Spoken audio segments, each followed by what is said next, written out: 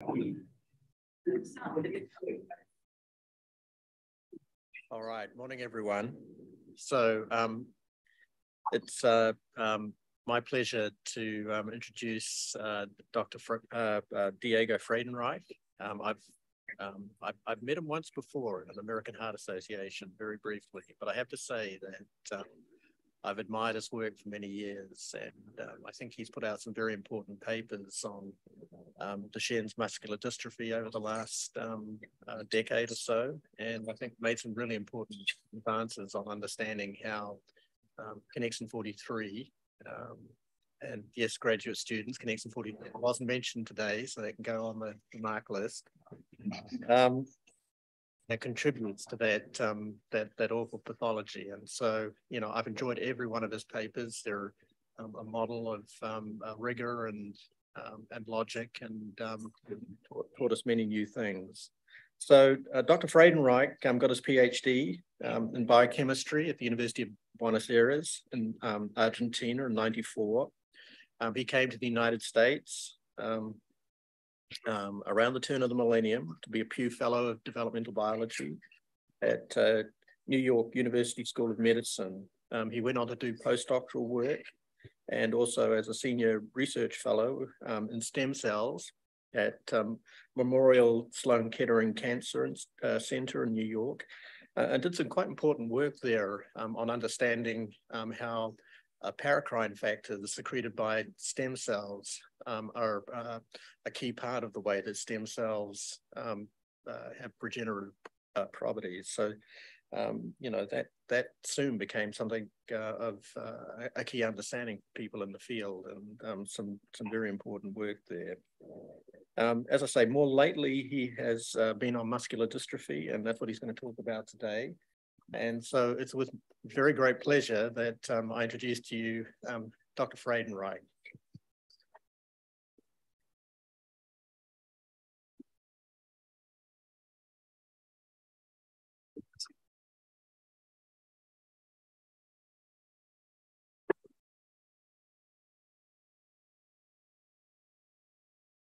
Can you hear me? Thank you. There's a little box there on your presentation. You can close that out. Oh, the one on top. Yeah, bro. Yeah. Put it out there. Very good. Yeah. There. Well, thank you very much, Robert, for the introduction. I am very, very happy to visit this institution. It's funny, last night at the table, I knew mostly everyone, which was, and we had a lot of fun there. And it's good to discuss science with the premier kind of group. Today, or my lab, we study for the most part, Duchenne muscular dystrophy and associated cardiomyopathy. And I will tell you a story about the new role of Connexin 43 in this system. So the question that I would like to ask is, we have Duchenne muscular dystrophy.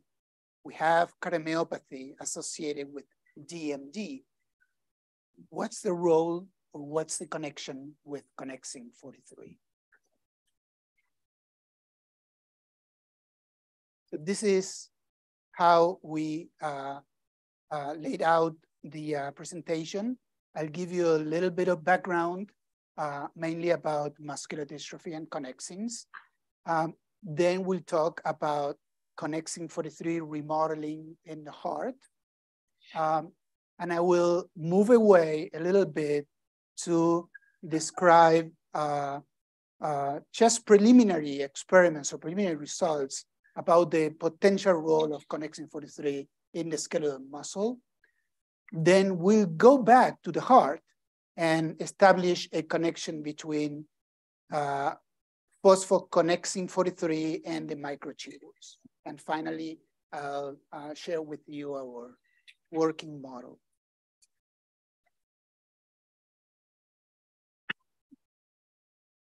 So DMD is an X-linked fatal degenerative disease of the skeletal muscle and the heart.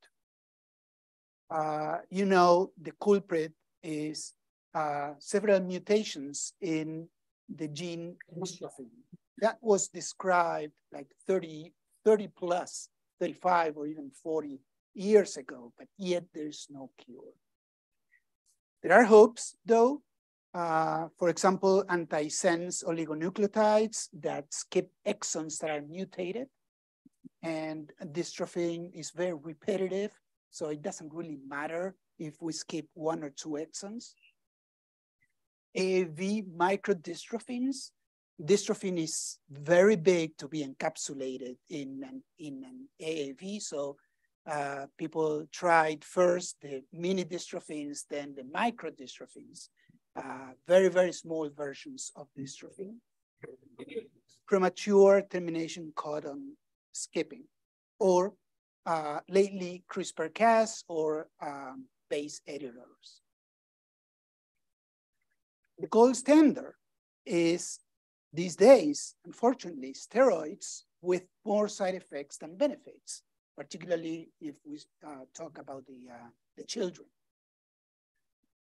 Unlike the skeletal muscle, the dystrophic heart has been understudied and has become the major cause of morbidity and mortality. There are alternative treatment targets in addition to trying to put back dystrophin and make dystrophin expressed in the system. Some targets inflammation, nitric oxide, oxidative stress, myostatin, follistatin, eutrophin. But there's the reality is that there's still no cure. So in addition to dystrophy, which is a very large subsarcolemma protein, there are other members that conform the dystrophin glycoprotein complex, and together they are responsible for linking the extracellular matrix with the cytoskeleton. And they protect the muscle from mechanical damage. But in the absence of dystrophin, the whole complex is unstable and destroyed. And that leads to muscular dystrophy with some phenotypes like some pathological events like oxidative stress, calcium overload, arrhythmias, cell death. But the link between dystrophin destruction and all the downstream pathways or affected is elusive. The dystrophin restoration is challenging. As I mentioned before, the gene is very large. It conforms 0.1% of the whole human genome, 78 exons. Very, very large, very difficult to put into effect. But we are not interested at this point in restoring dystrophin. Our lab is not interested. What we are interested in is in identifying and correcting key downstream factors or pathways that are affected by the loss of dystrophin and try to restore those secondary mechanisms. But what would these factors be? And then we became interested in Connexin 43 because of its role in the arrhythmias. DMD children, they do have arrhythmias. So Connexin 43 is a member or conforms the gap junction channel at the intercalated disc with a very, very distinct pattern of localization. This happens, or this is the normal heart. And is the gap junction channel connects cell A with cell B, and Connexin 43, therefore, is responsible for the electrical propagation of the signal in the heart. When there is a coupling of two hemichannels at the intercalated disc, or at the short segment of the rectangle. But in pathological conditions, like in an ischemic heart, Connexin 43, which is normally localized to the intercalated disc, moves away or remodels away of the intercalated disc, and as such, doesn't conform the gap junction channel. It stays as a hemichannel. And by being a hemichannel, it connects the extracellular space with the cardiac myocyte.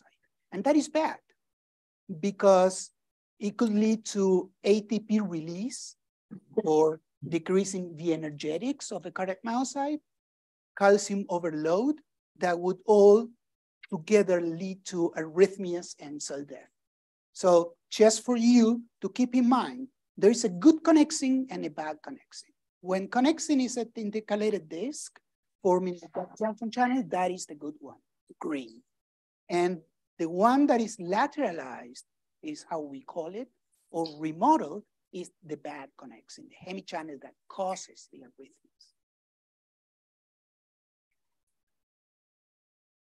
So we're gonna talk about connexin remodeling now.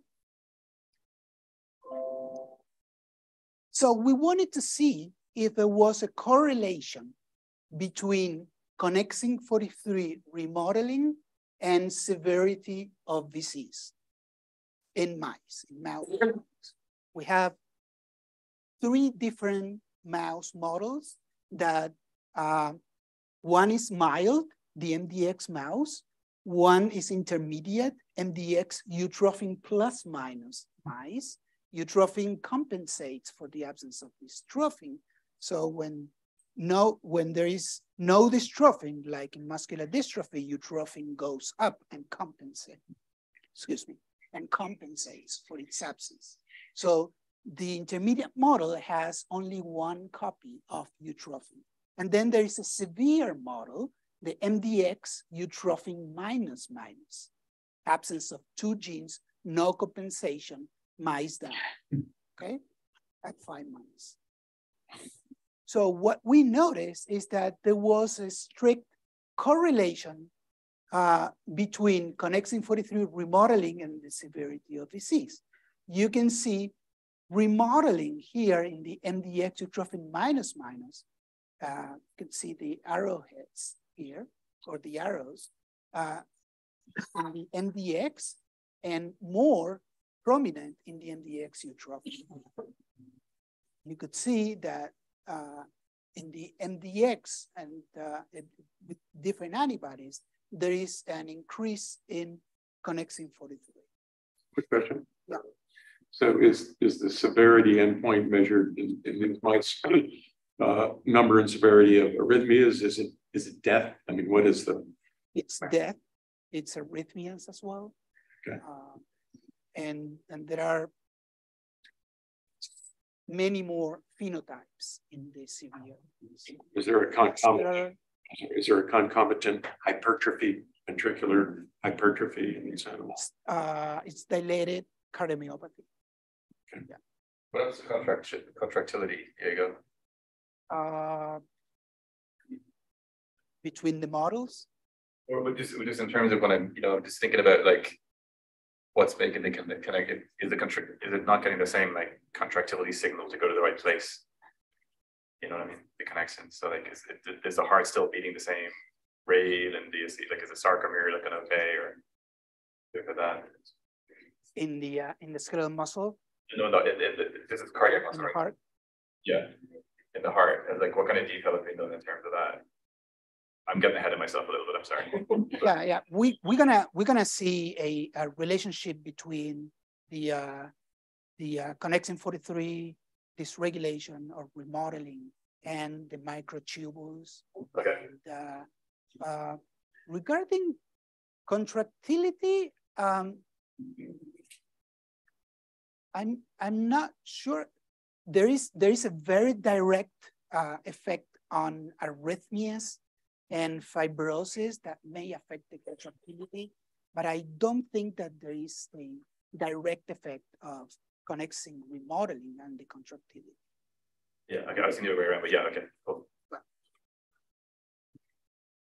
Okay, so this effect of remodeling is exacerbated if we stimulate mice with isoproterenol. And this effect happens in a matter of minutes. You could see a very, very widespread lateralization when isoproterenol is injected into the mice. So these are the arrhythmias that I was telling you about, not at the baseline level, but with isoproterenol stimulation. The MDX and the MDX utrophin minus models, they both develop arrhythmias in the form of double and triple PVCs, premature ventricular contractions, AV block, ventricular tachycardia, and fibrillation eventually. The arrhythmia score that we designed for this system was higher in the MDX compared to the wild type, and even higher in the MDX utrophin double knockouts.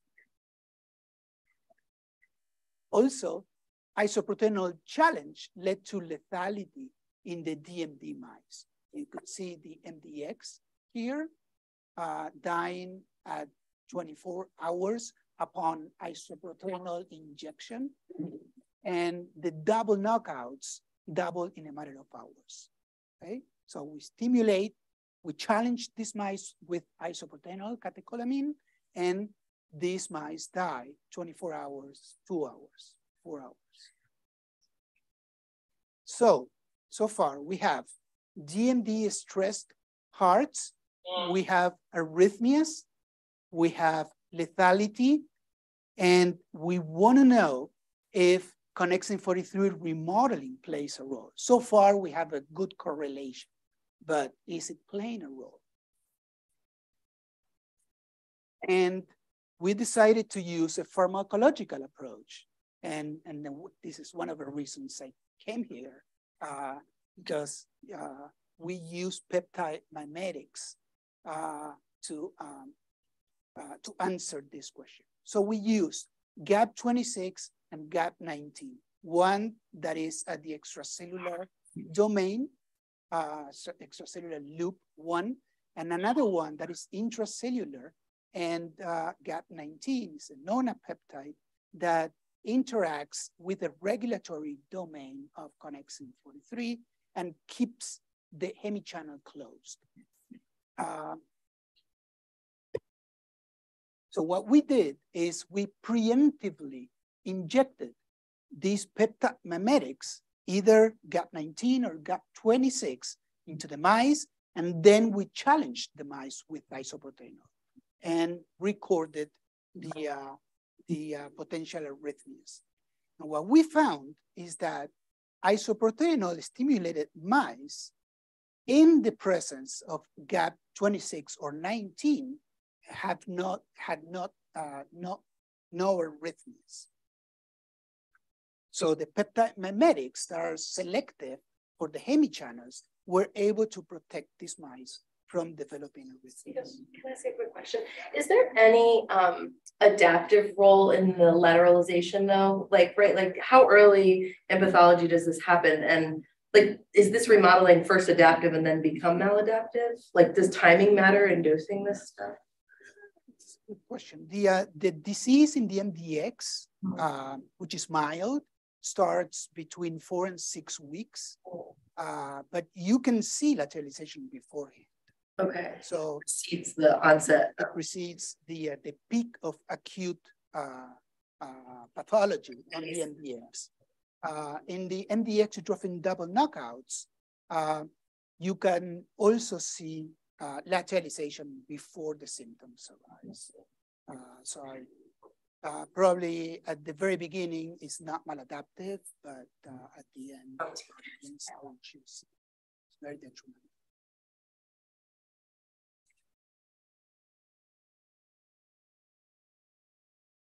Okay, arrhythmia scores, again, were down comparable to wild type levels in the presence of the peptide mimetics that selectively affected the hemichannels. Not only in the MDX, but also in the MDX trophin double knockouts. And the lethality produced by isoproteinol stimulation was rescued for the most part in the MDX iso-treated, and in the MDX eutrophin, there was a modest benefit, but the mice died anyway. And we are still trying to address why, if these mice have arrhythmias corrected, they still die. So maybe many other issues that are independent of the hemichannel activity in these mice. Yeah, may I ask, what sort of arrhythmic activity did the different groups show in the absence of beta-adrenergic stimulation? Do they? Oh, there's none. So, in the absence of isoproteinol? Yes. There's none. So it needs the beta-adrenergic to unmask the arrhythmic phenotype. That's interesting.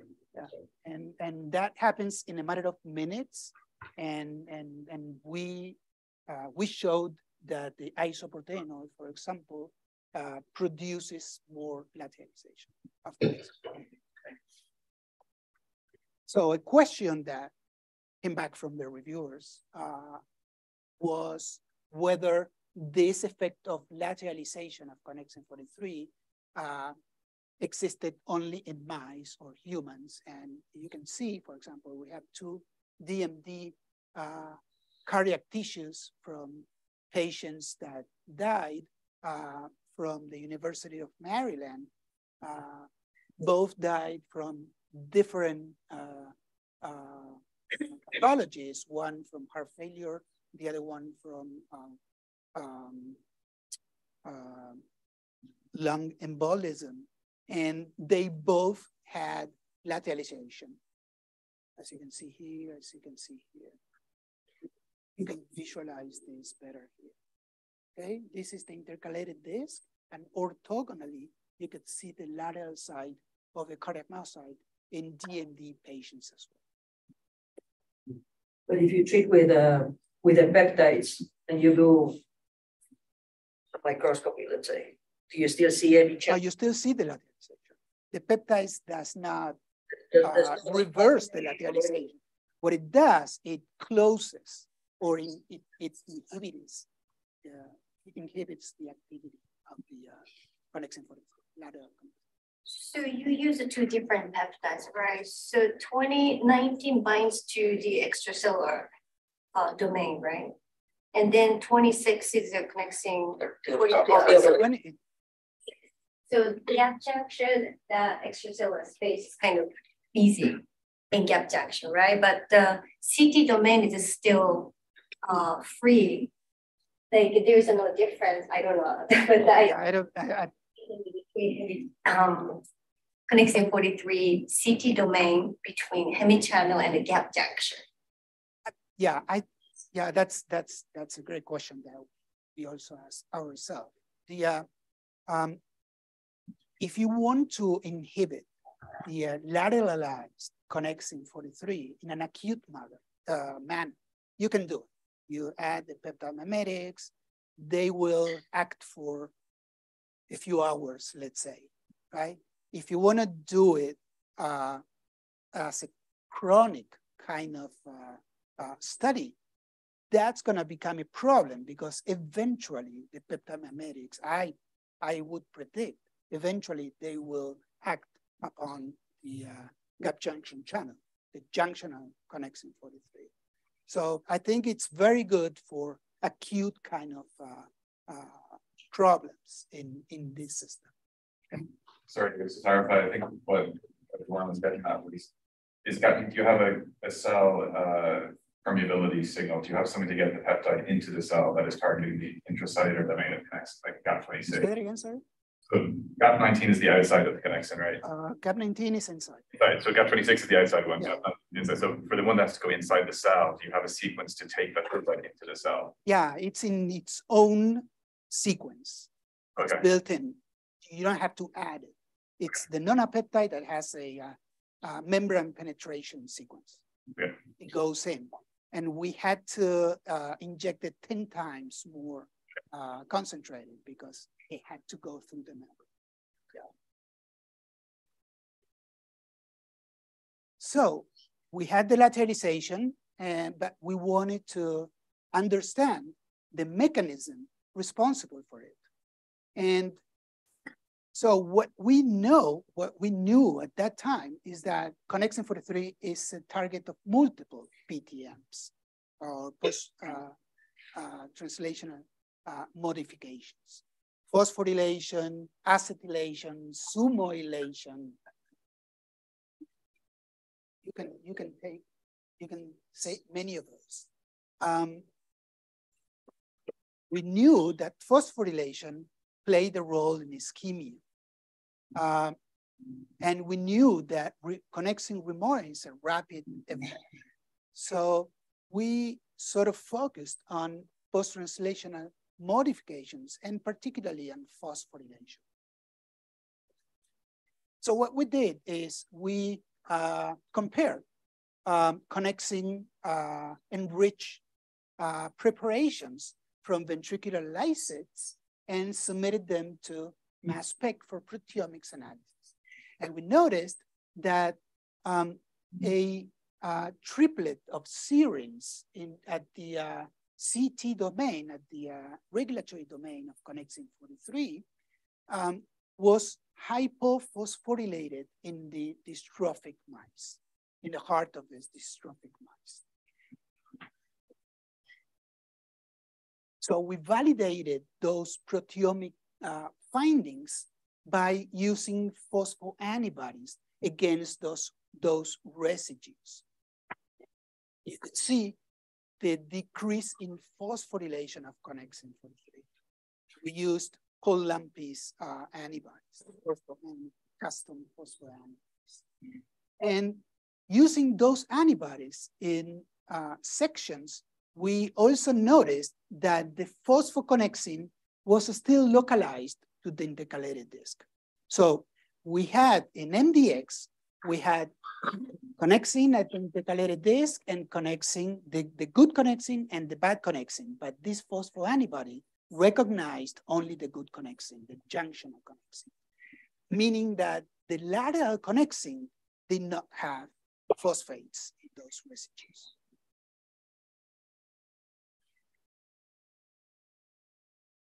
So then we also validated the findings. Yes. Sorry, you said it doesn't have phosphorylated residues, but you mean specifically those phosphorylated residues? You also noted 365 and many others. Yeah. Many others. I'm talking about the triplet of serines, 325, 328, and 330. do you think any of those lateralized ones are phosphorylated as well? Maybe different. Yeah, absolutely. So we validated these findings in with human tissue or human connexin, and we again there is a decrease of connexin 43 in DMD tissues, heart tissues, and the only phosphoconnexin that was detected was at the intercalated disc, but not the lateral connexin. So then we used a genetic approach and also to provide some causality that the phosphates in the triplet of serines, these particular triplet of serines were responsible for the lateralization. Because so far, all we know is a correlation, but we need to show that if we have a version that is phosphomimetic or a version that is phosphodead, that would change or would alter the amount of lateralization. What would that cause? So what we did is we knocked at Glenn Fishman lab across the river. I have a question. Yeah. So do you know how they are phosphorylated? Is it like pKa or? We'll talk about this. It's been described the CK1, casein kinase 1, and we also suggested CAM kinase 2, and we demonstrated that CAM kinase 2, when it's not oxidized, it can phosphorylate. It's like compartmentalized, like only on the, not on the lateral phase, but between the, like for cyclic AMP nodes, like there's like micro domains where pKa can phosphorylate.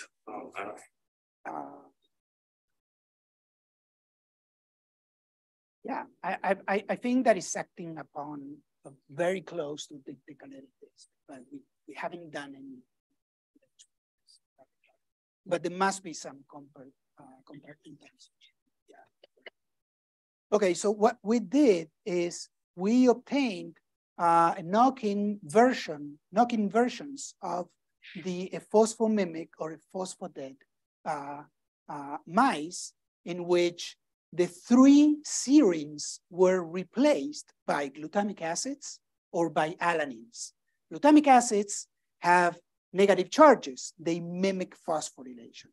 Alanines that do not allow any kind of phosphorylation. So we have the 2 extremes, the phosphomimic, when we have the S3E, or the phosphodead, the S3A.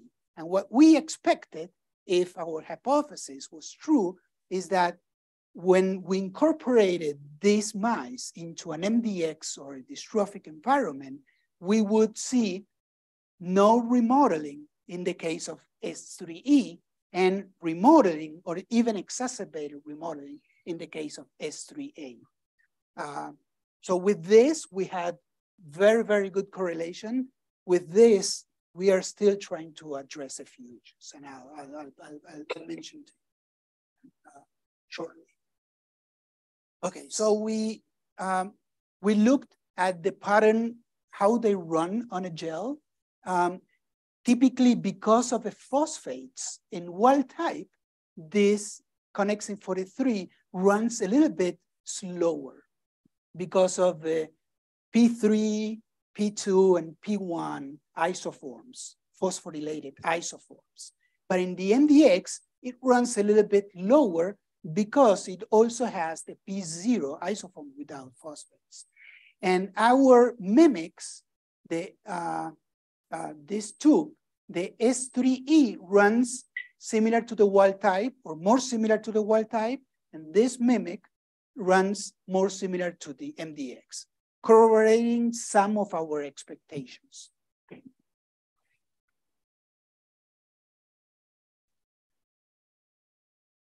So now we wanted to know what was happening with the remodeling of Connexin 43.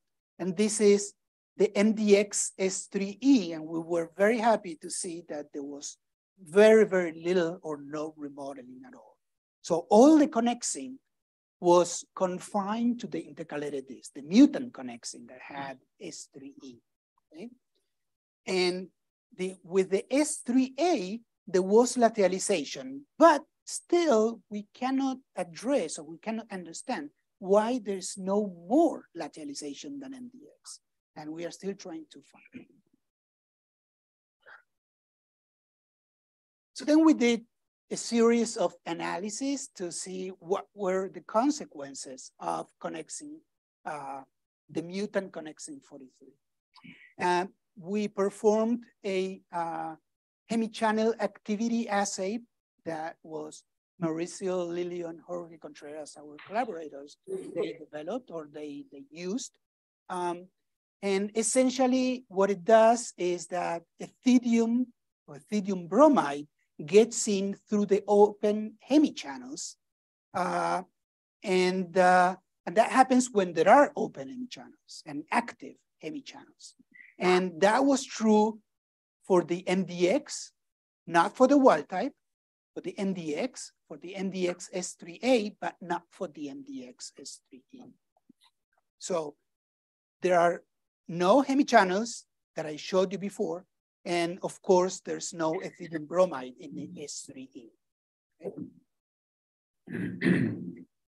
Also, we did some biotinylation assay in which the biotin in isolated hearts perfused with biotin. Biotin doesn't get into the intercalated disc, but it does get into the lateral side. So it binds to all those lateralized proteins, and then we can pull down with streptavidin and run a gel and a Western blot. And what we saw is the reverse, that S3E didn't have the lateralized biotinylated connexin 43, supporting our notion that S3E protects from remodeling. At the cellular level, we looked for reactive oxygen species and calcium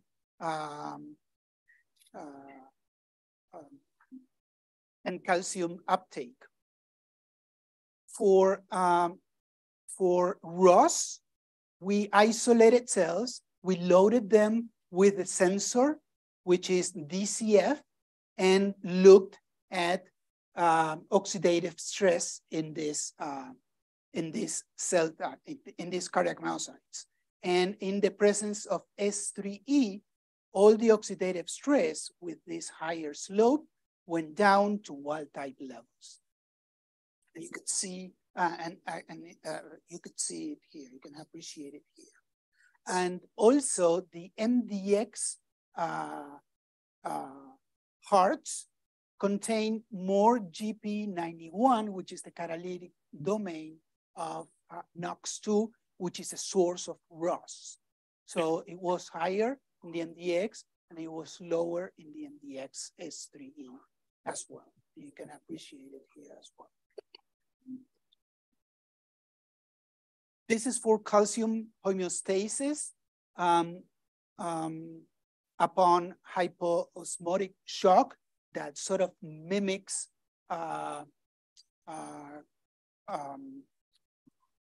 stress doing mechanical stress. And we can see that in the S3E, there's no, the levels of calcium or the calcium dye, fluo 4A, they are back to wild type levels, as you can see here. So it seems to normalize several aspects of a dystrophic cardiac myocyte. The ROS, of course, the oxidative stress, and the calcium homeostasis, the absence of lateralization. So, but what happens with the arrhythmias? So now we forget about the peptimimetics, we replace the peptimimetics with this genetic approach, and we look at MDX S3E, there were no arrhythmias compared to MDX or MDX S3A. And the MDX S3A, again, didn't give us more arrhythmic profiles than the MDX, still trying to figure out what's going on there. But we were very happy to see that the S3E was able to reverse or prevent the arrhythmias from taking place. This is the arrhythmic profile that it comes back down in the presence of S3E, not only in the MDX, but also in the MDX utrophin plus minus S3E mice. So the peptimimetics as I mentioned before, were not good to test, for example, what was happening long-term because of the possibility that they could also affect the gap junction channels. But the genetic approach gave us this opportunity. So we looked not only at 3, 4, 5 months of age, which was representative to all the experiments that I showed you before, but also after 1 year or 14 months or 16 months and see what was happening with remodeling and all the downstream effects that occurred because of a remodeling. So first of all, the MDXS3 did not remodel even in aging mice at 16, 18 months. You could see that here. The localization is at the intercalated disc. Then fibrosis, we could see a rescue, but the rescue was partial, it was not complete. And it sort of makes sense. In the end, we were a little disappointed that we didn't get a huge rescue of fibrosis, but if you think about it, dystrophin is still absent there. So it would be very, very hard to get a complete rescue. So we are pleased now with that finding. So fibrosis, you could see the level of rescue there, significant but modest. Ejection fraction also significant but modest. And survival after ISO challenge, still the same kind of curve. The S3E protected from isoproterenol induced death.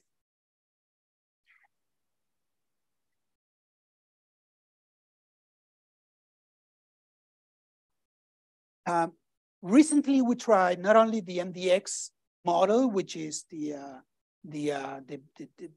mild models, but also the more severe models. The MDX utrophin double knockout and the MDX utrophin plus minus or heterozygote with S3E and S3A.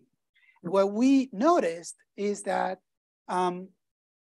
the S3E was also able to protect the MDX utrophin plus minus, okay? But not the minus minus. More severe phenotype couldn't touch it, actually. It was exactly the same. Can I ask you a quick question? Yeah. So when you have your 3 stains phosphorylated, what happened downstream in terms of signaling? So what would that signal for? When you have all those 3 stains phosphorylated, is it an adapter or is it? We are looking into that, and I'll show you later on that there is a there are multiple pathways that are either activated or they're turned on. For example, it connects with the microtubules and it allows the microtubules to be normalized and allows for reduction of the microtubules, the density of the microtubules. It also connects with the sodium channel, NAV 1.5, which will increase its activity. So there are multiple effects of Connexin being phosphorylated. And that is what we want to explore further.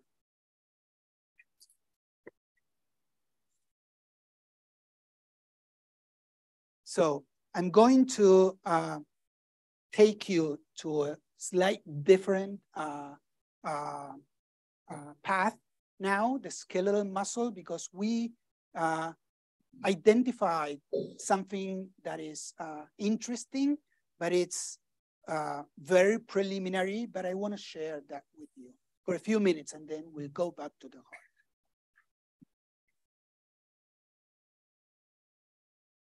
So the skeletal muscle is a syncytium. And as such, if you think about it, it doesn't really need Connexin 43. Connexin 43 couples 2 hemichannels. and to cardiac myocytes. Here, the muscle fiber doesn't need a connection, right? So we expected not to see any effect in the skeletal muscle, right? Fiber is incisive. But yet, the skeletal muscle as a whole had enhanced levels of connexin 43. So I was a little bit puzzling. In our minds, it wasn't needed, but in MDX, there was more connexin than in the wild type, okay? So we were wondering if Connexin 43 also played a role, and we set out to try to find out. So first of all, we wanted to see if the S3A, the S3E remodeling played a role in the skeletal muscle, or the S3A, S3E. And that was a question that the reviewers asked when we started remodeling in the heart. They said, hey, what happens in the skeletal muscle? Can you show us that the effect in the heart is not indirect coming from the skeletal muscle?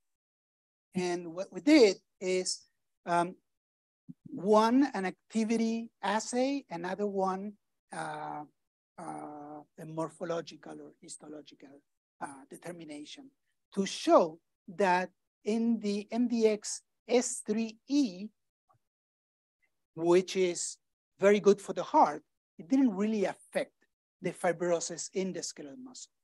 You could see that in the diaphragms, okay? And the activity also, the S3E, didn't do much to the oscillation of the diaphragm in ultrasonograms. So the connexin remodeling in the skeletal muscle doesn't do anything. But there is there is more connexin 43. So we looked at the sections of this dystrophic skeletal muscle, and we noticed that there was a pattern there, but it wasn't as clean as in the heart. This is the skeletal muscle. It was punctuated, and when we looked more, first of all, it was punctuated. It was only present in the MDX, in the dystrophic muscle, but not in the wild type, or less in the wild type. And when we looked in more detail, those points, this punctuated pattern, were not within the fiber proper. They localized to mononuclear cells that invaded the skeletal muscle, in particular macrophages. So we became very interested in the macrophages. This is staining for F480 for macrophages here, and you could see that they localized to the interstitium.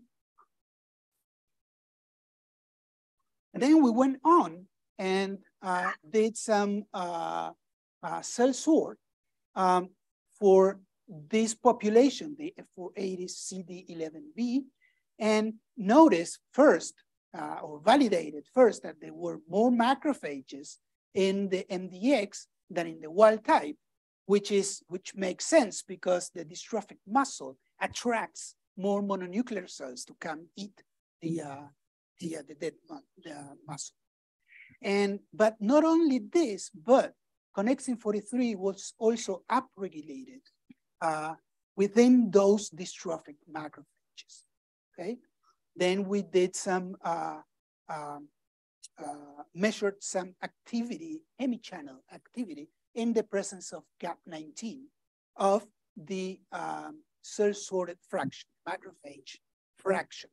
And you could see that in the absence of GAP19, there's a lot of hemichannel activity emanating from this dystrophic macrophages, but they could go down, or we could take them down comparable to a wild type when we add increasing amounts of GAP19. So now we have, we were very interested in the role of macrophages, or the role of Connexin 43 hemichannels from the macrophages. And we made this macrophage tissue-specific knockout for Connexin 43. And we saw some benefit, but again, it was modest. It wasn't really striking. And we saw, for example, a decrease in fibrosis and a slight decrease, increase in grip strength activity of the skeletal muscle. But it was modest, and we are trying to figure out what it is. One experiment that may help us understand this is that we saw, in addition to macrophages, we saw, for example, other mononuclear cells that are positive for Connexin 43. For example, the satellite cells, or regenerating very, very small caliber regenerating fibers that are positive for Connexin 43. But then Connexin 43 is gone when the fiber reaches a certain threshold. Was there a change in the number of macrophages that got into the diaphragm if they didn't have Connexin? Say that again? Was there a difference in the number of macrophages that were invading?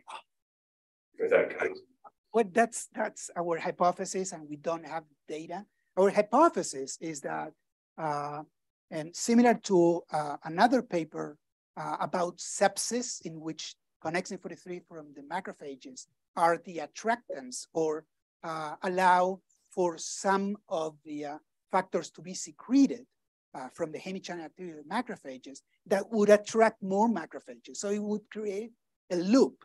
And definitely we want to explore that possibility. But we were a little bit disappointed that we don't have a lot of a very, very striking effect there.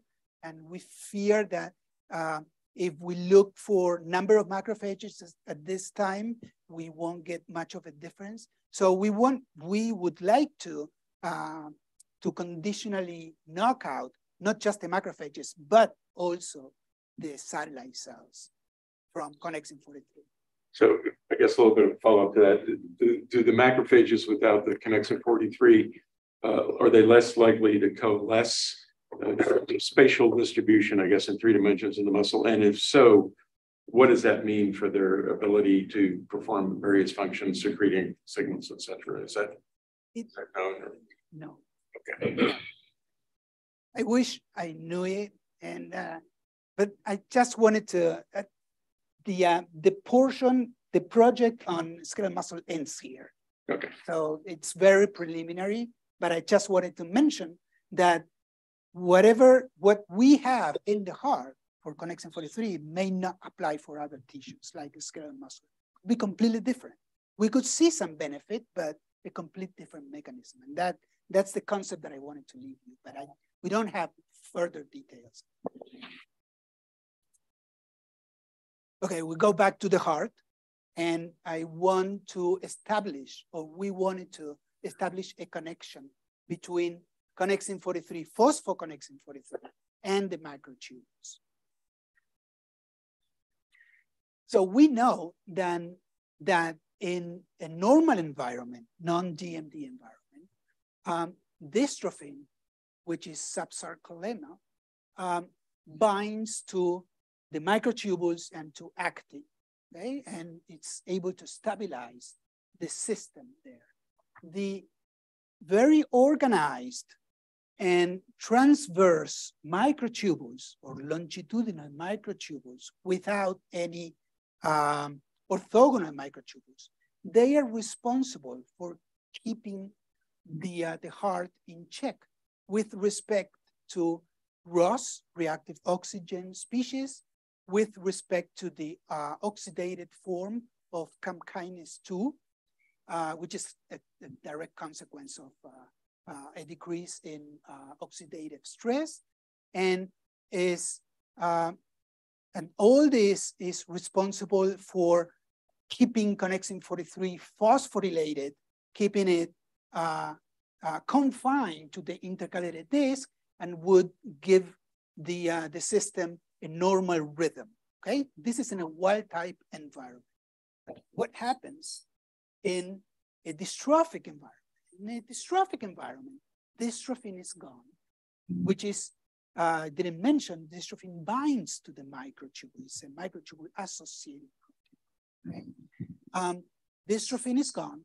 The microtubules become hyperdensely or hyperdensed, very tight and inflexible, and orthogonally disorganized, meaning that there is a transverse microtubule, but also it reorganizes orthogonally, and that would be bad because it may lead some of the factors that are transported or trafficked by the microtubules, it may take them elsewhere. For example, the lateral side, but that's a speculation. But what it is that in the absence of dystrophin, the microtubules become disorganized, okay? Hyperdense and disorganized. That leads to XROS, enhanced ROS, that is dependent of NOX2, and enhanced oxidative CAM kinase 2, the elimination of the phosphates from connexin 43, the lateralization, and the arrhythmias, okay? So we were wondering if, because we always, in the back of our minds, we said, okay, we have dystrophin, a structural protein, we're studying connexin 43. What does it have to do with muscular dystrophy, connexin 43? But now we think that they are connected by the microtubules. And if the microtubules are wrong, it's not just connexin, but many other factors could be wrong. Okay, microtubules may affect, I don't know how many other factors. Okay, so what we did is we studied the microtubules and we looked for an association with connexin 43 lateralization. So essentially we used pharmacological compounds that are being used out there for the treatment of gout and the inflammatory or the treatment of cancer, colchicine. So there is the microtubules are dynamically regulated. You could see that there are the monomers or the dimers that bound to GTP that they polymerize into the filament.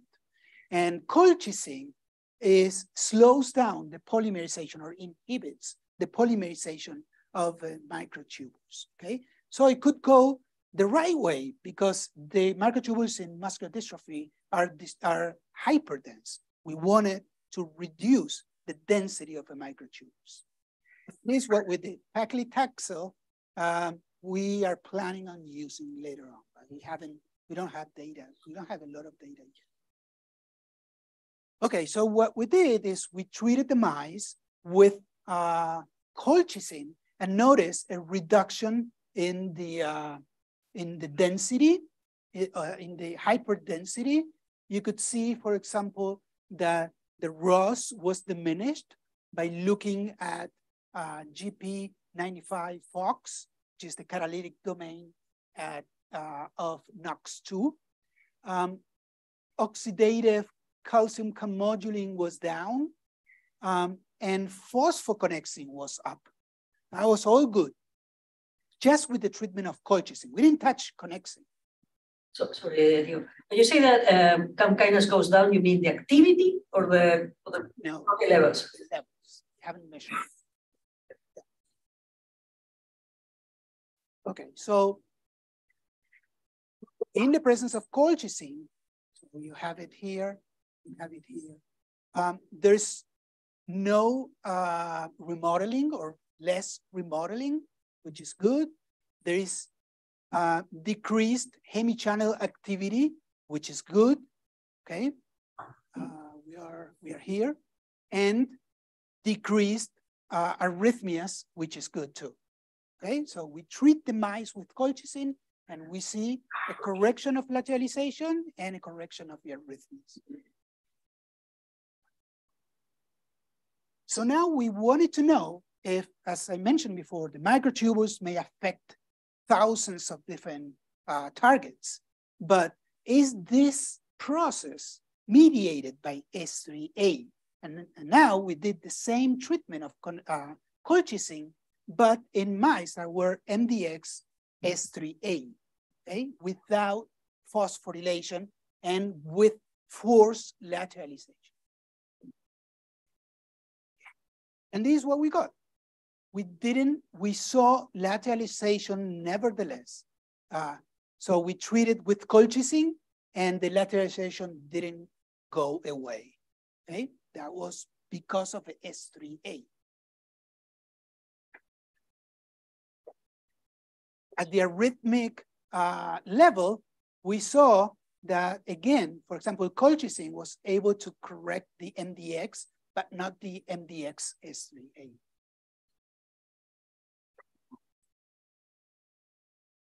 And this is the latest kind of results and the more intriguing kind of results. So you could see that in association with the microtubules, the MDX treated with colchicine reduces the density of the microtubules, but it can't touch the microtubules or the density in the presence of S3A. Yes. Sorry, did you do the experiment that you did before with the S3E? Because didn't the S3E completely reverse oxidative stress? So if you did it with the it's not completely linear, right? It like feeds back on itself because, oh, go ahead, sorry. That's the next slide. And that's the most, to me, remarkable kind of result. So this doesn't exacerbate oxidative stress alone, the S3A? S3A? Yeah. Like, because you showed the S3E completely reverses oxidative stress in the MDX mice, right? S3A, what it does is it doesn't allow colchicine to do that. So we can see at the level of density here and here, and at the level also of organization of the microtubules. So we can appreciate at this histogram, directionality histogram, this is where the transverse microtubules should be looked at. And this is what the orthogonal, the dysregulated microtubules should be looked at 90 degrees. So these are microtubules that reroute completely orthogonally out of the transverse microtubules. And what we can see is that colchicine, where is it?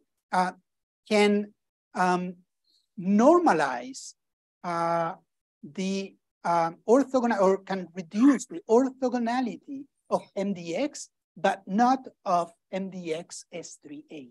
So S3A blunts colchicine from normalizing the microtubules at the level of density and directionality. Now, and we are coming to your question, and we were very pleased to see that, so we say, okay, 3A is 3A, but what about S3E? Okay, that S3E forced Connexin to be at the intercalated disc.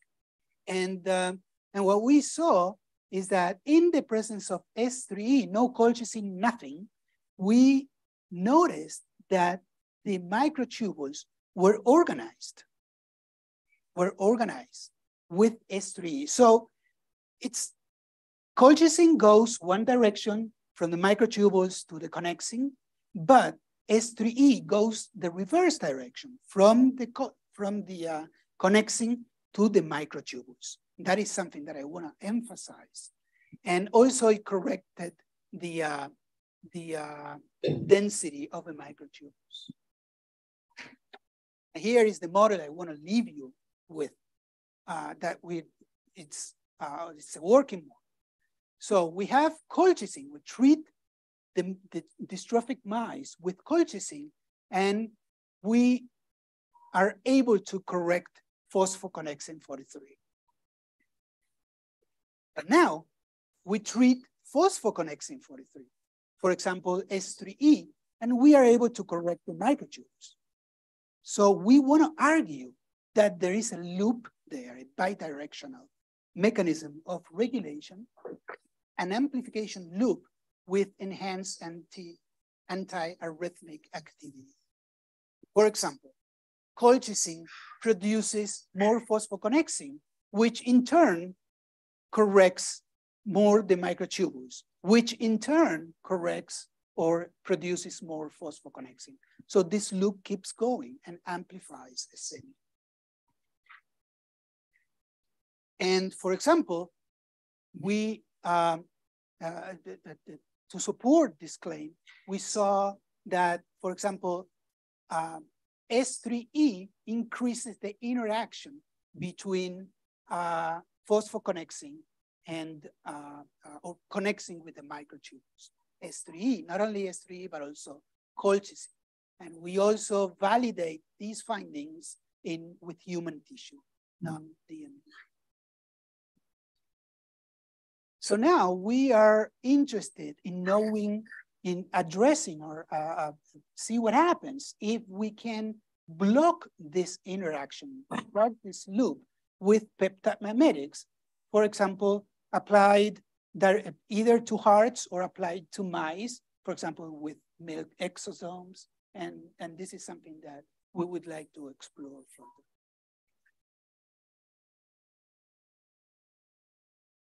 So this is our working model, updated working model that in which in a dystrophic cardiomyocyte, we can see the gap junction channel here. Oops. That is phosphorylated.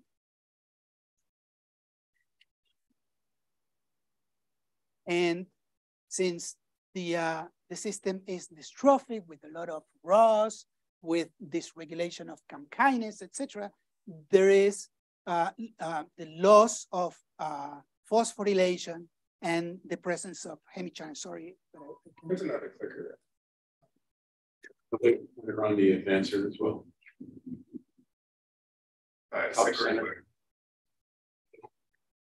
Good. With the presence of open and active hemichannels. That is what happens in a dystrophic environment. All this would lead to arrhythmias, fibrosis, heart dysfunction, and recently also described the density of the microtubules and the directionality of the microtubules. And all these defects are gone if we mimic Connexin 43, if we mimic phosphorylation of the triplet of serines, if we inhibit microtubule polymerization, or if we reduce oxidized CAM kinase. And you could see that the rhythm of the hemichannel is gone or is inactive.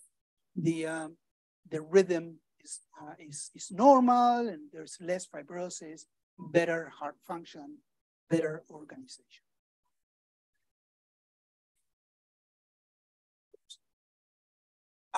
So all this led to two companion papers, one in the JCI, one in the JCI Inside, in collaboration with Jorge Contreras and Natalia Shirokova, with a commentary by Robin Shaw and Jeffrey Savitz in the JCI, and recently in a follow-up paper in the AJP Heart. So I want to thank my crew here. Eric Himmelman, the driving force of all these projects. He's the first author of the JCI. He had an AHA fellowship to do that. He's a PhD student. Then Julie Nowet, who followed Eric, she got also a NIH pre-doctoral fellowship from Ruth Kirstein. DeLong Zhao, who joined us recently, he also got an AHA fellowship. Pat Gonzalez is the former PhD member who graduated, and he's the one who did all the experiments with peptide mimetics. He also had an F31. Alex Jung, a master's student, and then my collaborators, grant collaborators and paper collaborators, Jorge Contreras and Natalia Shirokova, who moved recently to UC Davis. Then we have Mauricio Lillo, who the Golden Hands, who made, who got a position recently at Rutgers. Lai Hua, she in my department. Hong Lee, proteomics, Lai Hua, the EKG. My external collaborators, Paul Lampe, Fred Hutchinson, Glenn Fishman at NYU, Xander Werens, and George Rutney at Baylor. And everything has been done under the support of Jun Sadashima, our chair.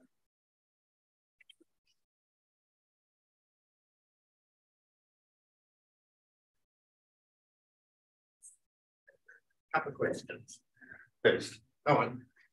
So when you check the phosphorylation of these three sites at a certain region, have you checked any time with a nutrient stress condition with glucose or something? With the what? If I check? Any nutrient stress condition of this phosphorylation, whether there is any change which happened there? Hypophosphorylation and the nutrient stress levels.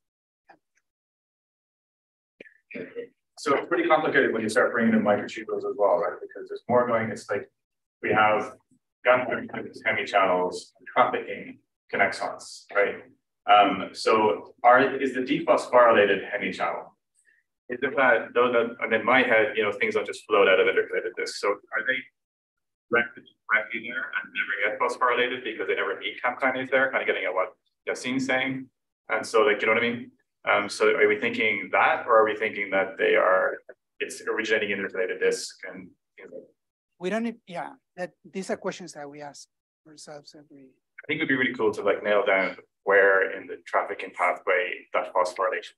Yeah, we don't know if if the lateralization is a product of lack of phosphorylation of connexin that is already at intercalated disc, or connexin just goes wrong from the trafficking activity and goes to a lateral side, and whether the two mechanisms coexist.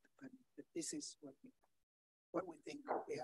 All right, just one more question. Fine. It's a very interesting model. Final question: you have, I did not see you show evidence that this. Are you suggesting that this lateralized hemi channels are open, and do you have evidence for that? And yeah, we do have evidence. The JCI Inside paper, there is nitrosylation of the hemi channels that opens. But in that case, that's like a shunt channel, right? Where it starts to be an excitable, right? That's like an open channel. And is the gating of those hemi channels? It's an open channel, right? That should not be excitable. It's like a nitrate channel. But they open. Yeah. I see. Maybe and the related question is, could the derivative mechanism be the changes in the actually connexin and the intercalated disc? Because presumably if they lateralize more, there's going to be less in the intercalated disc. And that again, sorry? If there's more lateralization of connexins, that's going to reduce the intercalated disc gap junction, and that is a that's an alternative mechanism that we are exploring. We think that if there is a reduction at the intercalated disc, there is a reduction, but it is compensated by the fact, it wasn't so clear when I stated, Connexin 43 in muscular dystrophy goes up in the cardiac myocyte or in the heart, which is different from any other cardiac disease that it's been studied. So yes, there may be less or fewer channels at the junction, but they may not be at the critical level to slow down the conduction of these hearts. But we're exploring the alternative that, for example, the S3E also through Z01 and NAV 1.5 also have some kind of remaining activity. I'm sorry. Sorry. So next we have the lunch for the trainees. And then Diego goes for the full afternoon. So I'd like to thank him again and